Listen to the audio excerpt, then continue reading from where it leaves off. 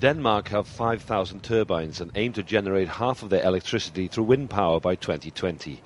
Just about a third of their turbines are owned collectively through individual shareholders. And as an added encouragement for people to invest further, the Danish government last year passed a law to support them. The new law from last year have introduced that 20% of the ownership of onshore wind farms had to be offered to local people living in a distance of 5 kilometers, and if there's not enough to, let's say, finance, it will be taken over by the remaining part of the local counties. Lynetten Wind Farm has 4 turbines owned by some 900 people.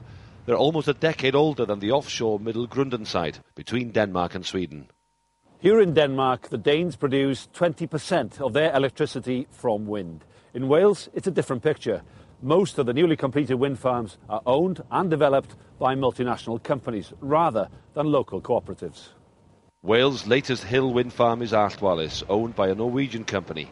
The Hill Flats offshore turbines are being run by RWE npower, whose parent company is German. But there are some local ventures in Wales too. 3 turbines above the Conwy Valley in North Wales were developed by farmers as a business venture and a way of diversifying their incomes. It's got to make a difference to the local economy. There's no two ways about it. If we turn things around, then all the better for Wales and for the local economy.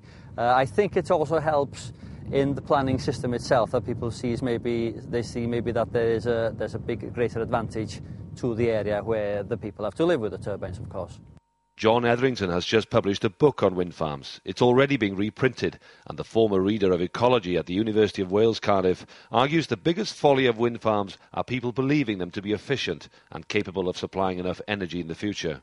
If I could erect a wind turbine in this bit of garden here, and if it produced all the electricity that my house needed, and I simply hooked my whole system to that, disconnected myself from the public electricity supply, life would be wonderful. I would pay no more for electricity. It doesn't work like that. The electricity is not there continuously.